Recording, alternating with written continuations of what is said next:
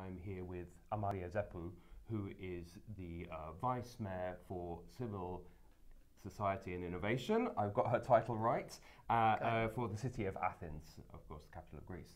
And Amalia is the creator and founder of a very innovative platform called Synathena, and I wanted just to talk to her a bit about that. So I think you're probably better placed than me to explain exactly what Synathena is, Amalia. Well, Synathena is a platform that connects the municipality with community groups that are creative and active in the public sphere. So today we have more than 2,700 activities that have been uploaded on this platform. So it also works as a calendar of events happening in the city by citizens themselves. There are more than 350 community groups that are part of this network.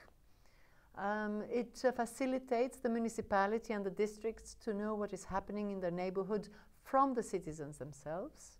What is very important about it is that it is a platform of action, of activity, not of ideas or good intentions. So it is a little bit an observation of what people really care about, the priorities of the citizens according to what they do for the city. What sort of activities are we talking about that are being facilitated? Okay, well, the activities that the platform collects at the first step are connected to, there's a large amount in the solidarity area. We're talking about Athens. A lot of, imagine the refugee sector, for example. We have at least 60 different community groups that are active in the refugee, responding to the refugee problem. But in the solidarity, of course, thematic, dozens on homeless.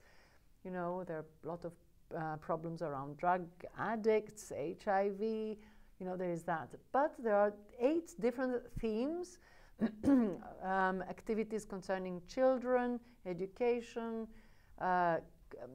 environment, new digital platforms, touristic activities also, people introducing the city in new ways. And all those activities are non-commercial, and they're done and initiated by groups of citizens, both formal and informal. So, I can imagine so many cities would like to have that kind of platform, but nonetheless, this is a platform that developed in Athens. I wondered, what were the conditions that made you think about creating Synathena? Well, in 2010, Athens looked like an abandoned city with empty streets and empty shops.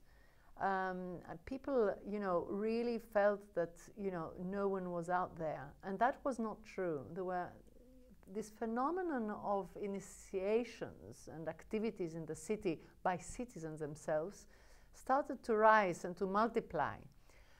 I was one of those that actually got out of the house and did stuff in the street. And then when you went to the municipality to ask for collaboration, help, or even just tell them, there is this problem here and I'm doing something for it, there was no place in the municipality for it. So in 2013, I went up to the mayor, who is an independent politician and the ex-ombudsman of Greece, someone I personally liked a lot, and I said, well, I think the municipality would need a platform like that, and he took me on board, and we made it.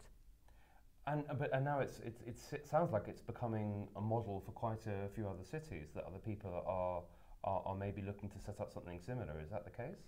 Yes. Well, it actually became something that is interesting and I think maybe useful for other types of conditions, not necessarily a crisis like the one we had in Athens, but it responds to other needs of cities. One being that municipalities have difficulty communicating with the solutions of the city. Municipalities are very good in collecting problems. They're not very good at collecting solutions that come from the city. And now that we're talking about innovation and all, what is innovation? It's about collaborating with spheres of people, like the private sphere or the civil society, or university, this knowledge that the city contains with whom you haven't collaborated in the past. So you need an eye to collect that creativity that is in the city. So have all the people participating in Synathena, has their attitude to the municipality shifted or changed in any way through their collaboration with you via this platform? Here, this is a question of trust towards local government. I don't think that trust has changed. I think the city is still a city in distress. There are a lot of basic problems. Garbage is not collected as much as we should, etc., etc. So I don't think that it has changed the way people look at local government. And I don't think we should expect that. I don't even think it is something we'd want. It's good that citizens do not trust their governments. It's a healthy reaction to reality. On the other hand, what has changed is the level of trust of the government towards its citizens, because these are citizens that are active and concerned with the public sphere. And politicians and city officials are, by nature suspicious to what, citizens do by themselves in the city. If something has changed, is that there is an eye now or an ear for that, part of the population.